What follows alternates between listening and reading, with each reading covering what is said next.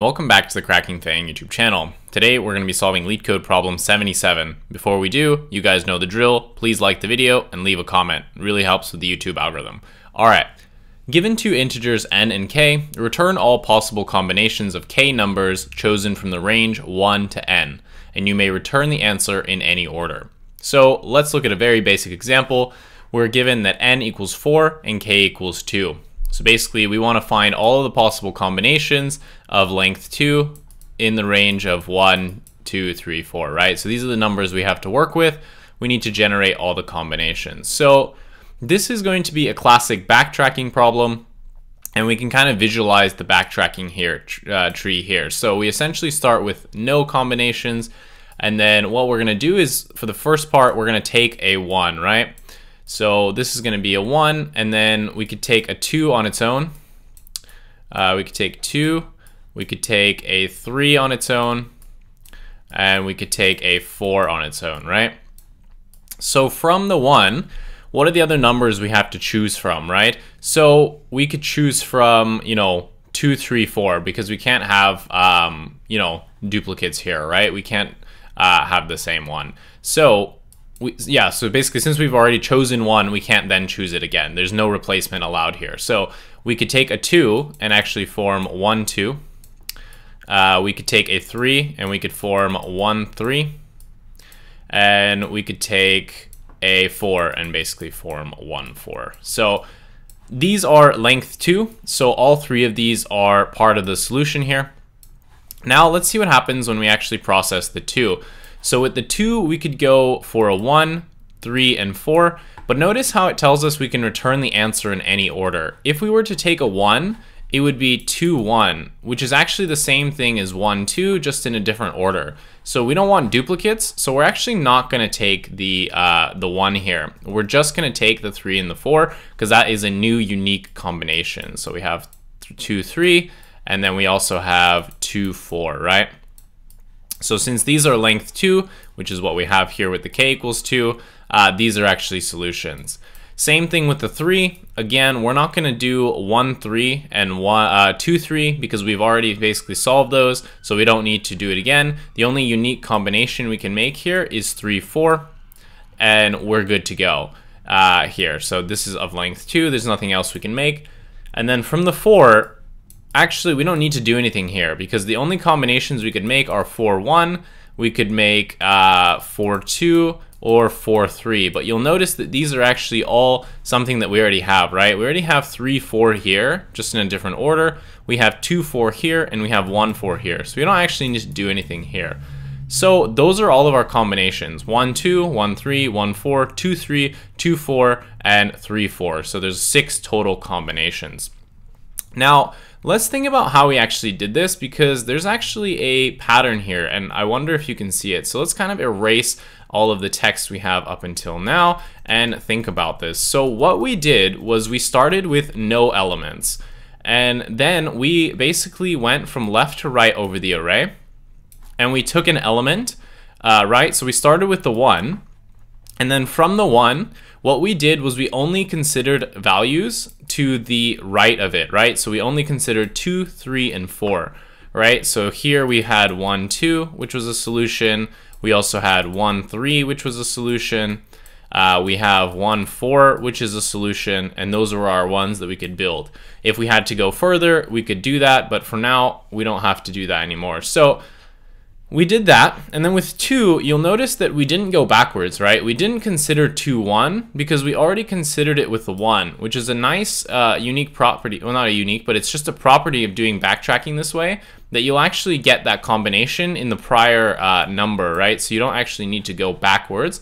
You can only process forwards, right? So here, all we needed to process was the 3. So 2, 3 was a potential solution. And also 2, 4 was a potential solution. And those were our solutions. And the same thing happened for 3, right? We don't need to consider things to the left of 3 in that array because they've already been taken care of here, right? All we needed to do was go to the right of it, right? So we go 3, 4, and that is it. And then for the 4, actually, it's the last element in the array, and there's nothing to the right of it. So there's nothing for us to actually do there. So we're actually done.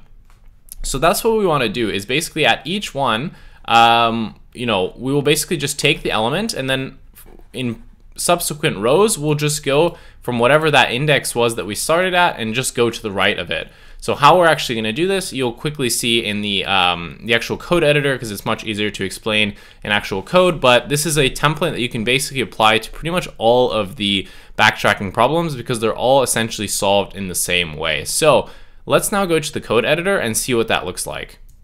We talked about the explanation and the intuition for the solution. Now let's actually code it. So the first thing that we're going to need is actually a result list to store our answer here. So let's just say that res is going to be an empty list. Now what we're going to do is we're going to define a DFS function, which is going to basically perform, building that kind of tree that we built out for the backtracking. So we're going to say def DFS.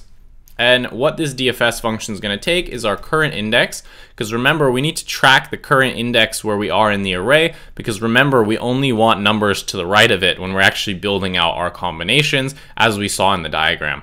So we're going to take the current index, we're going to take what our current result is, and we're going to also take, what n is and what k is.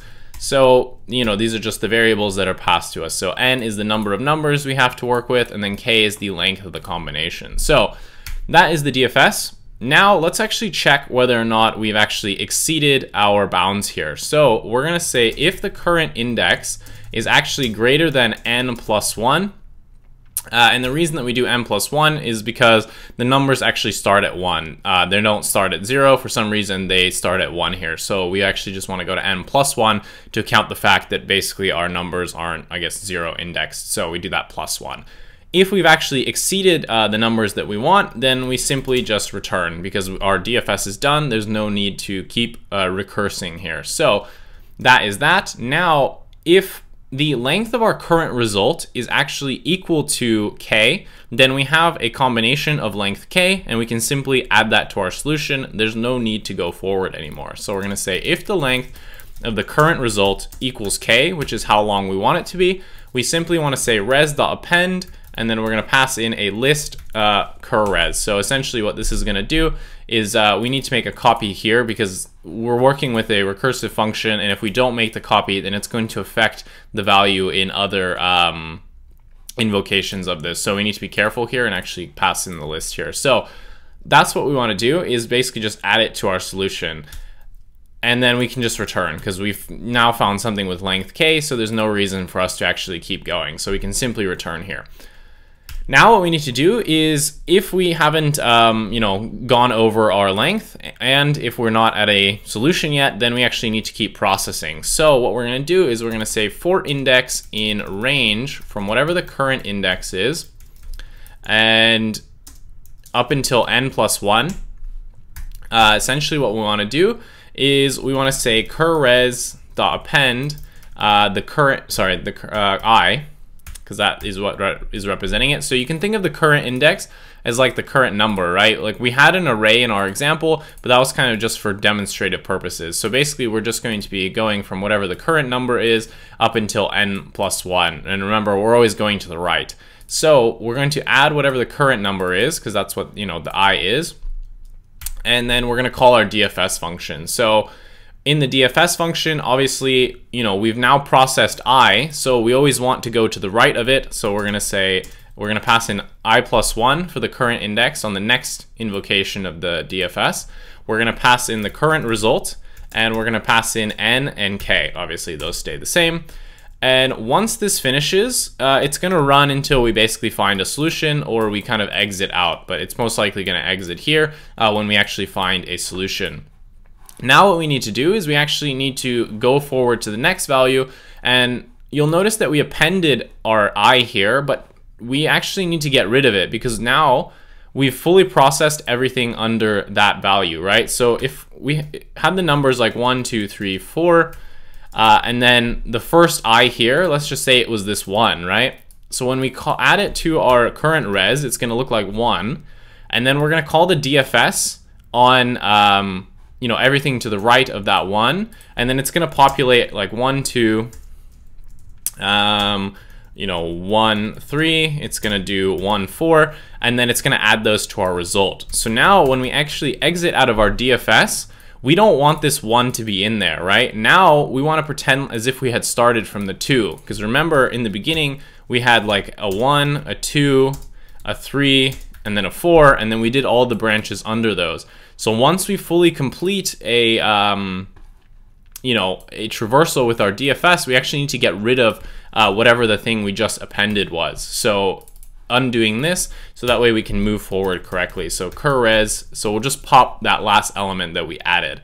And that is the DFS function. Now all we need to do is simply call our DFS function. So we're gonna say DFS, and the current index, or the current number, I guess you can think about it, is gonna be 1, because that's where we're gonna be starting, right? The numbers start from 1 and they go up until n. Obviously our current result, we haven't built anything yet, so it's going to be an empty list. N is given to us, K is given to us.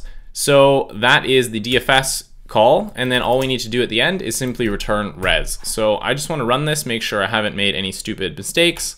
And okay, it looks like it's fine there. Let us now submit this and double check that it works. Okay, cool, it was accepted. All right, nice. What is the time and space complexity of our algorithm here? So let's think about this. To actually add this part to the solution, it's going to cost us length k time, right? Because there's k elements in cur_res, because that's the item that we're looking for. And calling list on basically a list of k elements is going to take big O of k time, right? So that portion is big O of k, and we do this for every single combination that we generate. So how many combinations are there? Well, if you remember from math, we basically, when you have n items and you want to choose k, that is n choose k items, which can actually be simplified down to, let me actually pull up the formula here because I don't remember it off the top of my head. So this is actually going to be n factorial divided by, and on the denominator is going to be n minus k factorial times k factorial. So this is the total number of combinations that you're going to generate. Multiplied by O of k, where k is, this is the actual making of the list. So this is how long it's going to take to actually build all of the combinations, and then it's going to take O of k to actually make that list for each one. So our final time complexity is, this. It's going to be big O of k times big O of n choose k, which is, I guess, k times whatever the answer here is, right? It's that complex mathematical formula. So that is the actual time complexity. Pretty tricky one, although I guess if you know the combinations formula, it's not too bad. But I mean, intuitively, you have the O of k, which is coming from this list call, and then this is the amount of combinations that you have to generate. So yeah, pretty straightforward on that one. For the space complexity, obviously the result is going to be dependent on the number of combinations we have. So the space complexity here is just going to be n choose k, right? So we have to store all of the combinations. So the amount of combinations we need to store is dependent on n choose k, right? So it depends on how large n and k are. So that is how you solve combinations. Like I said, this basically pattern of doing backtracking is applicable to pretty much all the backtracking problems. What you actually do in this loop here, or how you actually do the solution, is where they kind of vary a little bit, but this template can be applied to basically all backtracking problems. You just have to tweak it slightly, but this is essentially the template that you want to use for every single backtracking question. So hopefully you enjoyed the video. Hopefully you learned something about backtracking. If you did, please leave a like and a comment. It helps me so much with the YouTube algorithm. If you want to see more content like this, subscribe to the channel. And I also have a Discord channel if you want to talk about all things FAANG, Leetcode preparation, system design, if you want your resume to be reviewed by me, if you want referrals for FAANG companies, all that stuff, join the Discord. I'll leave a link in the description below. Otherwise, thank you so much for watching, and I'll see you in the next one.